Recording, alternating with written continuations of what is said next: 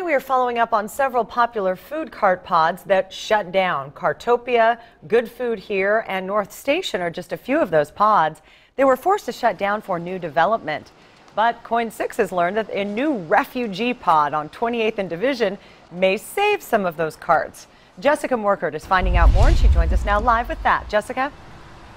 Well, Kelly, we found out that this is the site of Tidbit Food Farm and Garden, a site that many food cart owners are hoping will be just as successful as their current locations. However, many food cart owners, they're apprehensive, saying that moving just means losing business.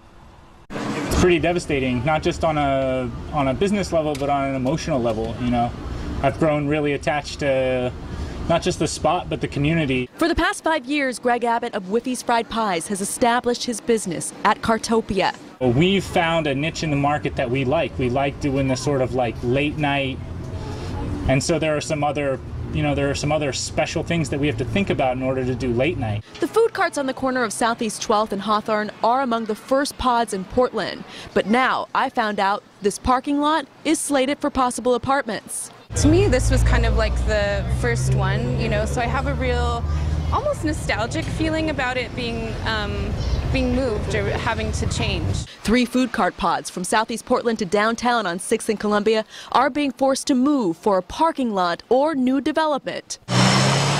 We found out some are already finding refuge here, a construction zone soon to be Tidbit Food Farm and Garden on Southeast Division and 28th, a promising restaurant scene. I'm stoked. I would love it. I mean, they're putting in a bar in right next to over here, and I would love to see, something that brings community together. I don't know. But for businesses like Abbott's, where location has meant everything, nothing is certain. I asked Mayor Charlie Hales, what should food cart owners do to protect themselves from being uprooted, like we've seen? You know, we're a dynamic city. We've got about 700 food carts now, and of course, almost all of them are leasing space in a parking lot or some other place where something else could probably happen.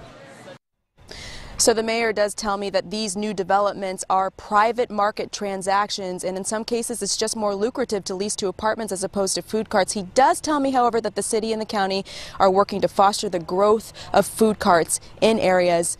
This particular food cart station that you're looking at here, it is supposed to open in mid-August. Live in Southeast Portland, Jessica Morkert, Coin 6 News.